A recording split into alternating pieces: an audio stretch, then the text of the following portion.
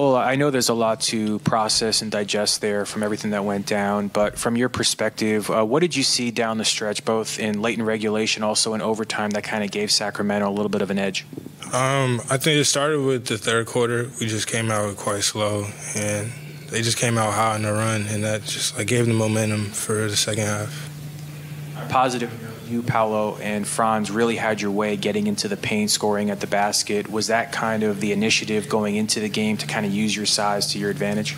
Yeah, we talked about it a lot because they like to hug up on the three-point line. So we knew on the rolls and we would use each other as screens and to get into the paint because they would hug up everyone else on the three-point line. And that's why we got a lot of points at the basket.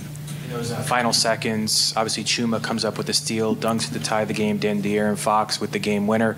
I know it was a roller coaster of emotions in that moment, but what was the mentality like on the court, just kind of seeing it all play out? Honestly, I thought we were going to another overtime, but he just dribbled down the court with pace, and he hit a pretty crazy shot.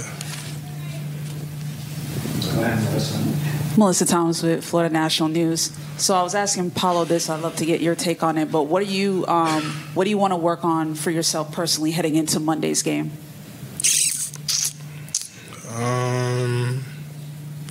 I think my defense down the stretch kind of I need to be better on sitting down, especially against guards. I think that's something I need to focus on. For yourself, a career night for you, just what kind of enabled you to go off like that, especially there down the stretch to hit some of those big shots?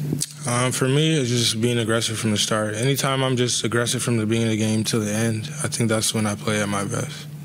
And what did you, another career night, or a career night as well for Paolo, what have you seen from him over the last few games that for him to be able to lead you guys?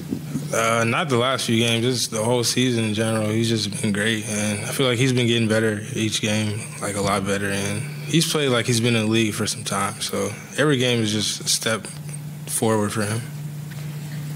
Bol, the Kings, they came back from that 20-point lead you guys had in that third quarter. Because what were they doing, or were you guys not doing, that allowed them to close the gap and make it a close game down the stretch? It came down to they came out with way more energy than us, and that just hurt us because the game just started going their way, and then we're holding our heads down, and they're going on a run, and we just need to come together collectively and just because there's a lot of time left in the game, and we just got to keep our heads up. I guess from your standpoint, just maybe the focus that a young team can lose, just not understanding maybe that you have to keep that same focus you had in the first half, you have to keep in the second half or the start of the third quarter, just because it's the NBA and teams can get hot like that in that way?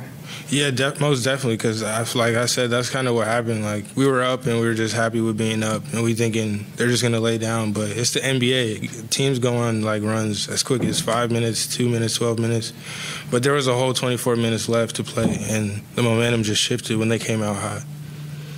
Thank you, Bol. Thank you, everyone.